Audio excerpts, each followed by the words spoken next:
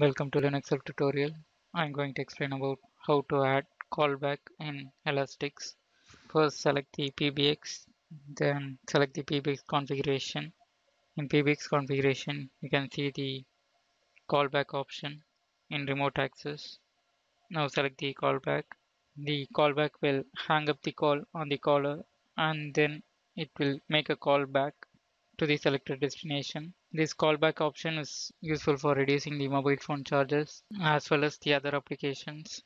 The outbound routes will not be affected while using the callback option. Now we can see how to add the callback. You can add your callback description here, and the callback number is optional.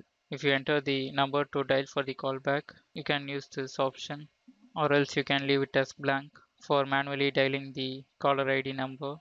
And here you can mention the delay before the callback. You can enter the number of seconds you have to delay before the callback. I'm going to give it as 5, and you can choose the destination after callback. I'm going to select the extensions. Now select the extension.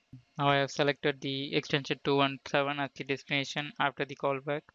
Now after selecting the destination after callback, enter the description for the callback. I'm going to give the description as call.